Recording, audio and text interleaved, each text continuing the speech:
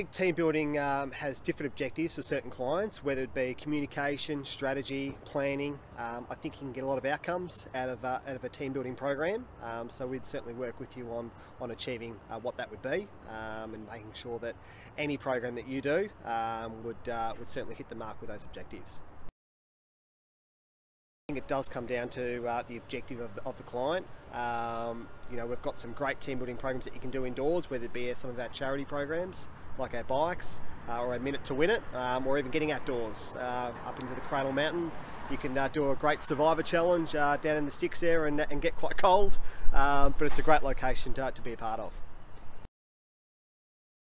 Team building, it can be any organisation really, whether it be corporate, the government sector, it could be schools, any sort of department. I suppose it comes down to any group that wants to get together and have a bit of fun would certainly do a team building program.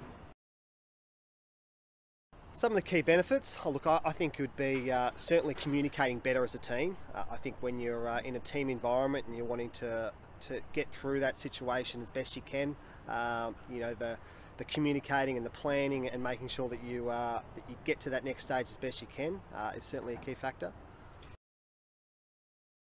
Look, I think probably the most popular program that we offer over the years has probably been our Bikes for Tykes. We've been running that for about 8 years now, and it's a great outcome based program where we get corporate groups to donate the bikes to charities.